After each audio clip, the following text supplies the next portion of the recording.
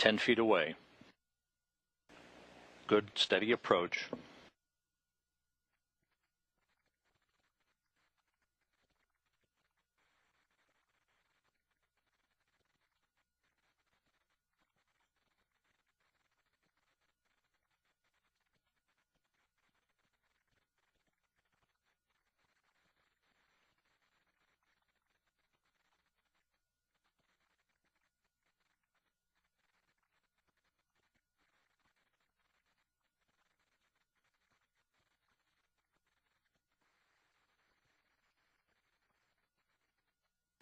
Six feet separating Atlantis from the International Space Station, standing by for contact and capture.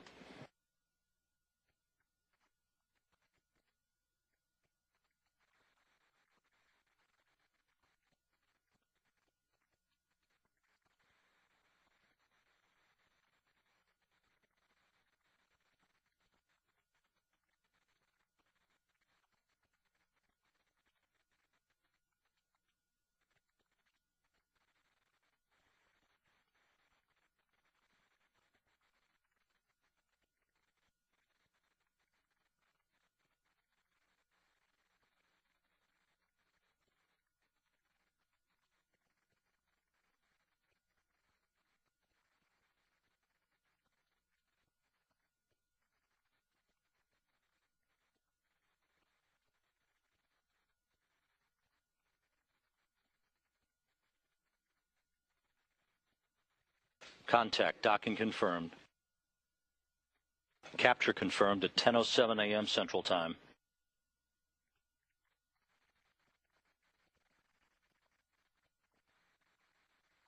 Houston, the station Atlantis, capture confirmed, and we see free drift. Station Atlantis, Houston, station free drift is confirmed. Pilot Doug Hurley confirms the arrival of Atlantis. Free drift. The station now in free drift. The two docking mechanisms will have an opportunity to dampen out. Atlantis arriving. Welcome to the International Space Station for the last time. That's great to be here, station. We'll see you shortly.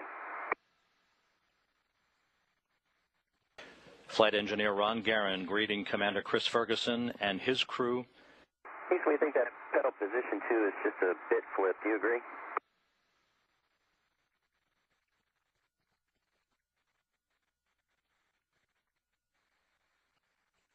Atlantis, we do concur. You go for step 3. Okay, come step 3.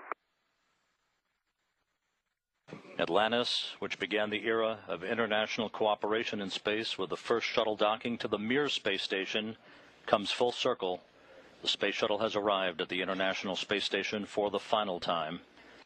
Docking again occurring at 10:07 a.m. Central Time, as Atlantis and the International Space Station flew 240 statute miles over the Pacific Ocean east of Christchurch, New Zealand.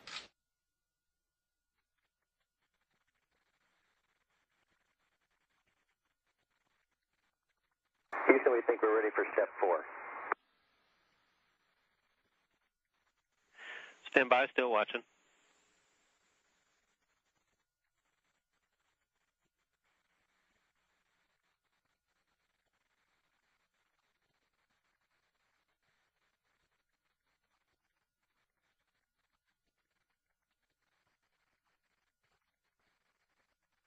Now waiting for the relative motion of the two docking mechanisms to dampen out against one another.